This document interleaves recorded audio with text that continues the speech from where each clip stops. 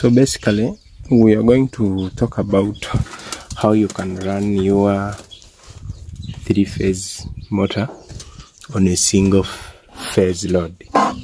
So here we have our single load cable supply into the contactor. Then when we earth and power our contactor, and then we put in our switch.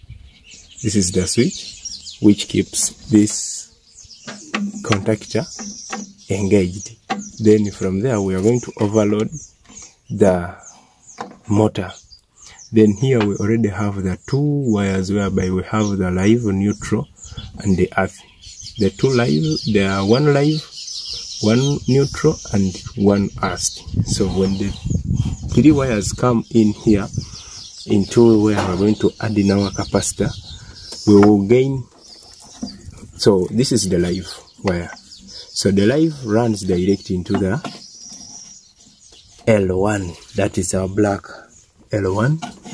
Then the neutral wire will go via the capacitor, and this is a 35 capacitor. I think everyone can see that.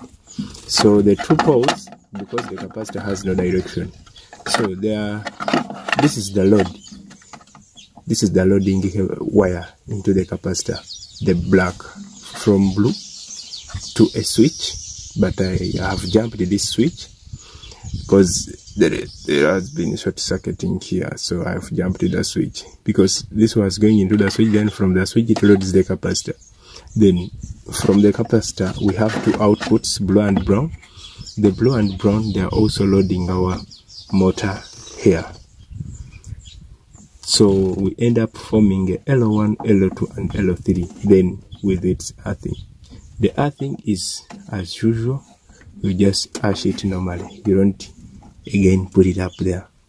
So this is the only way you can run your 3-phase motor on a single phase. I will give you also another way, but basically this is a cheapest way to go. Then when we come in here, this is a normally closed switch, and the 2 bulbs here, red and green. This is the switch, normally closed, normally open. So this is the off position, this is the on position, normally closed. Here this is an off position. So when we power on here, the magnetic contactor here, the magnetic contactor will not engage until we turn it on. But the green light will be showing you that power has come, waiting for you to turn on, for the red bulb to show you that, yeah, the magnetic contactor has engaged and the power supply is in running L1, L2, L3. However, we have a short circuit in here, but if you can, I think you can read very well. This is a capacitor. Sorry, this is a capacitor. These are the 2 switches. Then here is our motor, and then this is the diagram.